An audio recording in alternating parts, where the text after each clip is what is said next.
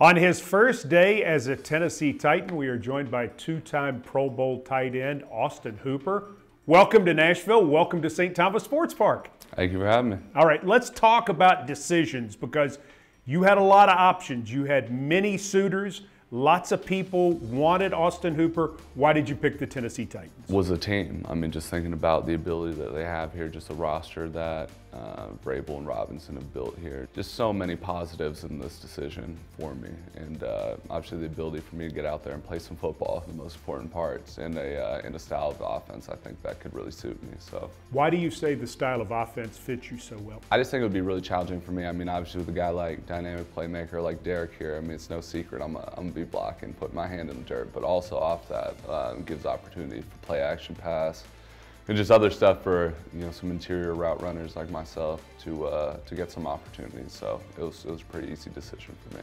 How we have seen you from afar is as a matchup problem because I know coming out you're 6'4", probably close to 260, roughly. Yeah, we'll go 55. 55, yeah. okay. Yeah. But you've got Skinny. You've got the massive hands, right? Yeah, the massive hands, the long arms. Why are you such a matchup problem?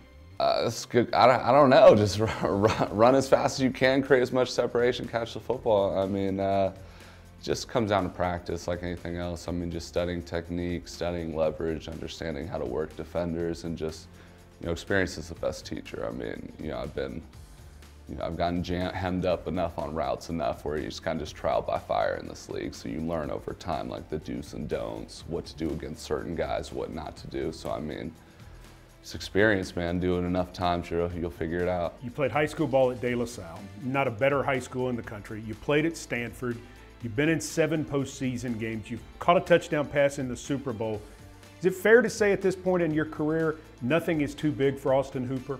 I mean, you've kind of seen it all to a certain extent. Yeah, I mean, it's corny saying, but I mean, the next big game is the next game. You know what I mean? I mean, I just kind of go with that mindset in every game. So that's what's allowed me to be in postseason and Super Bowls and just, be calm.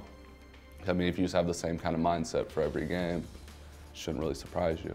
I don't know if you're a social media guy, but Titans fans are really excited about you being here.